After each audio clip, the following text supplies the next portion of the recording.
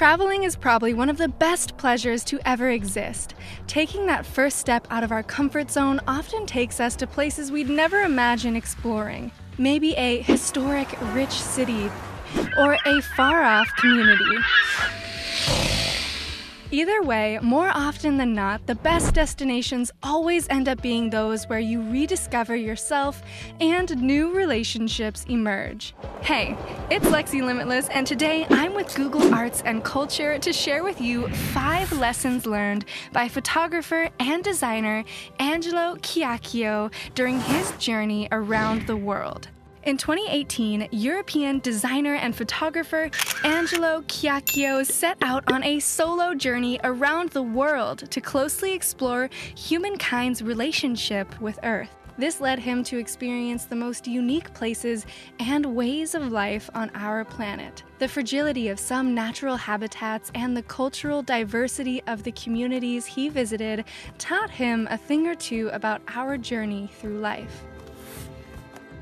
When Angelo went back to Basilicata, the rural region of Italy where he spent his childhood, he learned that preserving the traditional practice of pig farming in the community had been left in the hands of the few that remained. To preserve the tradition, families would come around during pig butchering season to prepare the traditional recipe that would provide them with meat for the entire year. With only a few pigs in the hamlet, they would only produce what they would consume, creating a harmonious balance between human and animal. 1,000 miles away, in the small village of Nibutani in Hokkaido, Japan, we find the indigenous Ainu people. Different from the typical Japanese culture, Ainu traditions are based on the belief that all creatures and objects have a spirit that promotes an intimate relationship with the natural world. Thus, when the Ainu take bark from a tree to do their craftsmanship, they show gratitude and respect towards that tree. Then they mark the tree to allow it time to recover.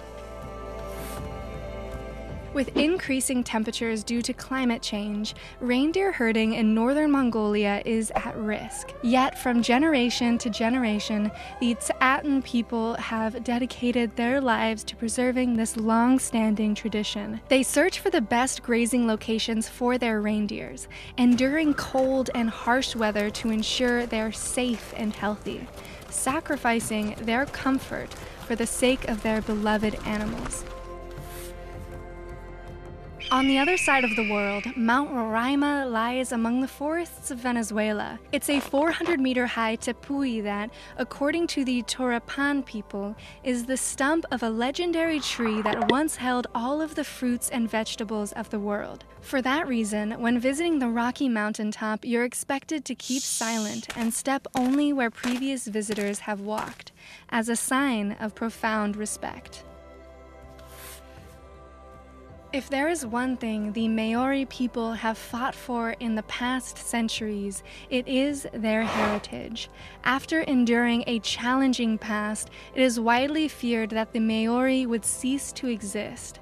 However, the Maori's profound respect and pride for their heritage and ancestors is what has kept them alive. Every Maori introduction starts with reciting one's genealogy or whakapapa, a way of celebrating their deep connection to their roots.